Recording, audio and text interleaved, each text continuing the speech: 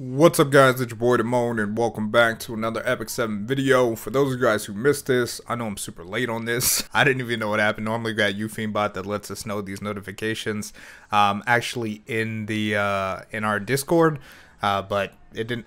I don't know, we missed this one, something happened. Maybe it was probably something on our Discord side, but I wanted to share this with you guys so you guys can close out your Guild Wars strong. For those of you guys who are serious about your Guild Wars and trying to get your Guild Wars in, Guild Wars Season 1 is closing. Alright, and the crazy thing about Guild Wars Season 1 and the fact that it's closing is that Season 2 is not even going to start until February.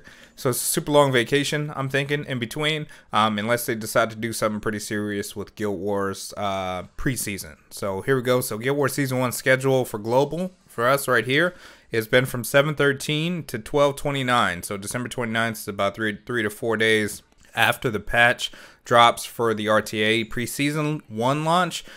Guild War Season 1 is going to close out, and then we'll have preseason from the 29th until February 24th, guys. Jeez. And then Season 2 doesn't even start till the 24th as well. So we got a while in between there. So there's a lot of filler stuff that I think, and I'm going to address this when I talk about the patch predictions, so you know you guys can kind of get into that. But as we get into the preseason schedule information, players can participate in the preseason Guild Wars similar to how they participated in Season 1. The same rewards will be granted for successful withdrawals in preseason. Items sold during Season 1 of Guild Wars will be available for purchase during the preseason. So for the Guild Wars Season 2 preview, and I'm sure there's going to be more information to come as we get closer to Guild Wars Season 2, so don't lock in assumptions just yet. But they say that we plan to improve the season by carefully reflecting upon the opinions of our heirs from the experiences during Guild Wars Season 1. So what I think is going to happen, guys, is they're probably going to look at incentivizing Guild Wars Season, because right now there's really no point to be, you know, anything over top 100, because if you're top 100, you get the same rewards as if you're top 20 or top 5 or top 3 or, you know, whatever. So I'd imagine that some kind of improvement to that system will come, so we can look forward to that. So now they're also talking about an optional draw function added.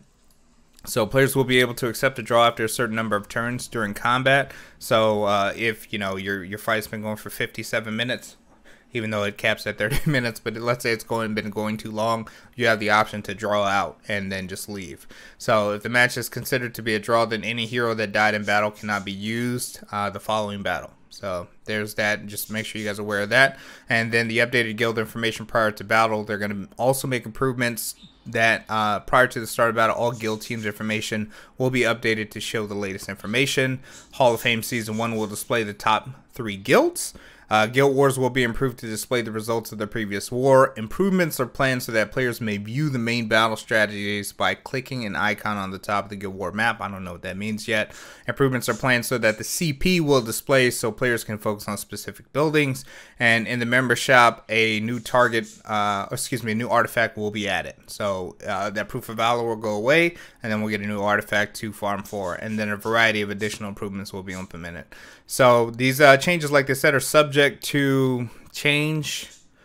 These changes are subject to change as things are made. But like I said, guys, I think the primary function that's going to happen is they are going to find a way to incentivize wanting to be a top guild, especially with future content coming. So just a short video. I wanted to give you guys a heads up of the Guild Wars season closing, just in case you guys didn't see this.